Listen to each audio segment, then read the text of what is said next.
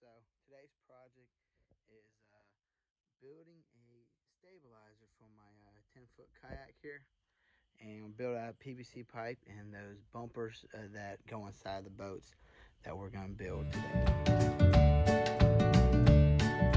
This piece at 3 foot 2 inches, give you 6 inches on both sides for your floaty on either side there.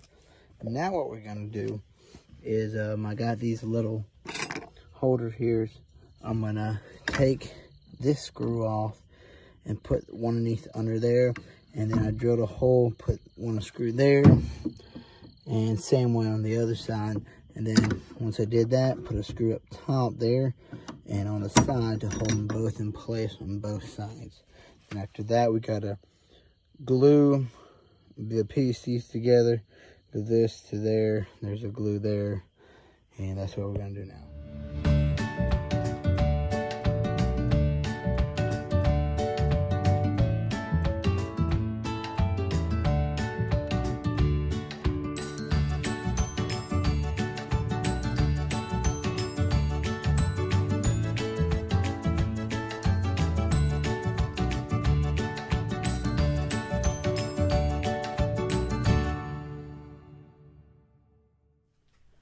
Alright guys, I had to bring my kayak here in my shop because it's raining outside.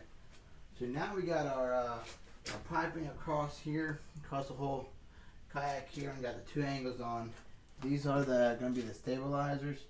They're all there's is bumpers off of a boat, and they got two holes in it, one there and one down here.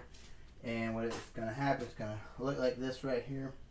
And the piping will come right down here and bolt on to these holes. So now we're gonna mark the middle. I already marked one here, and that way we can get the middle of that. And what I normally do, what we'll probably do here is probably put that high. That way it's got enough on the bottom here so the kayak can go down in the water and it's not too much tension on here. So now we got to cut a piece that runs down here, and we got our T fitting here that goes right here, and then across here, and then down with these elbows here. And I got our end caps that what we're gonna do is put holes in here. Then I got some bolts that I'm gonna put it in through there, and then I'm just gonna bolt it on to that. So that's what I'm gonna do right now.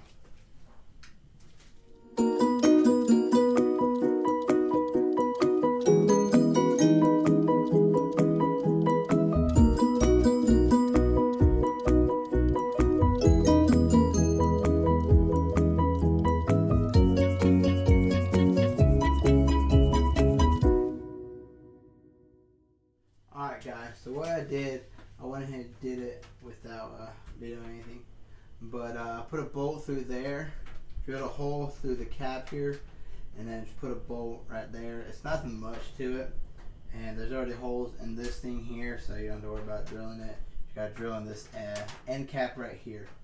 So, and then I just did on both sides. And what I'll do now is I'll glue these two here, and I'll just pop it up, and that's your stabilizer there.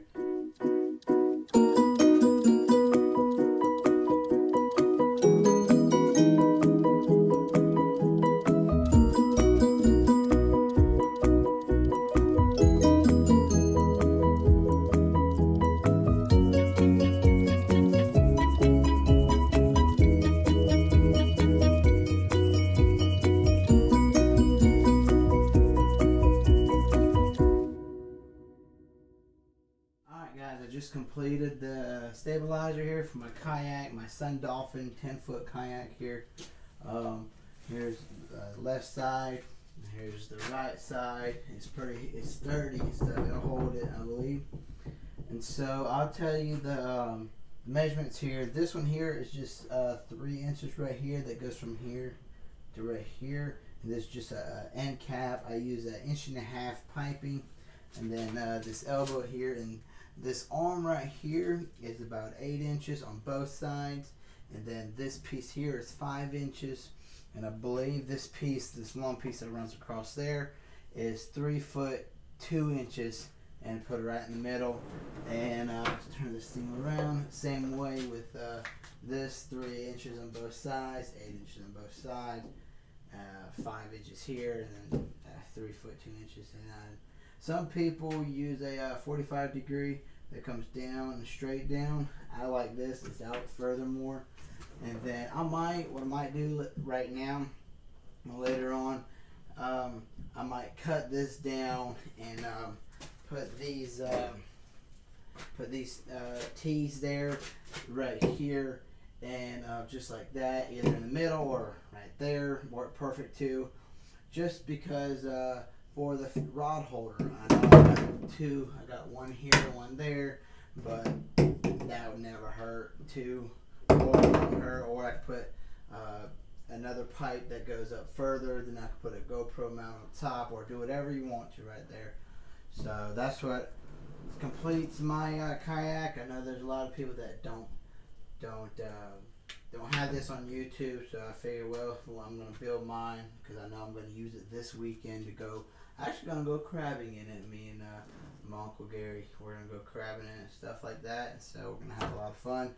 And once I'm out in the water, I'll post a video on it, and I'll put it at the end of this video here, and keep you updated. Alright guys, so now we're outside. I just completed my kayak stabilizer. There's the finished product there. Here's the stabilizer. Almost touches the ground, but not quite, because when you sit down, the water will come up on the kayak there. And so I put these the rod holders here and there, and then I know I got 2, one there, so I got 4, whatever I want to do. Here's how it looks there. And the piping is actually not that expensive. Probably with the glue and all the piping and the stuff, elbows and T's and bends, whatever, I probably spent $20–30 on everything, if that. And the time, maybe if I would just kept on going, maybe an hour or so, something like that. We're out here testing my stabilizers out in our backyard pond, and it's a whole lot better now.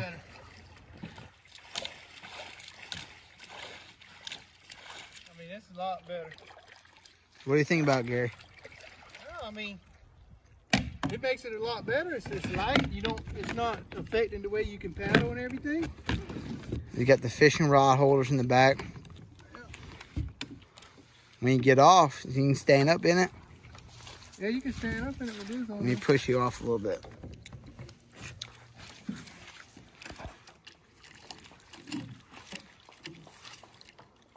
It's a lot more stable than it was.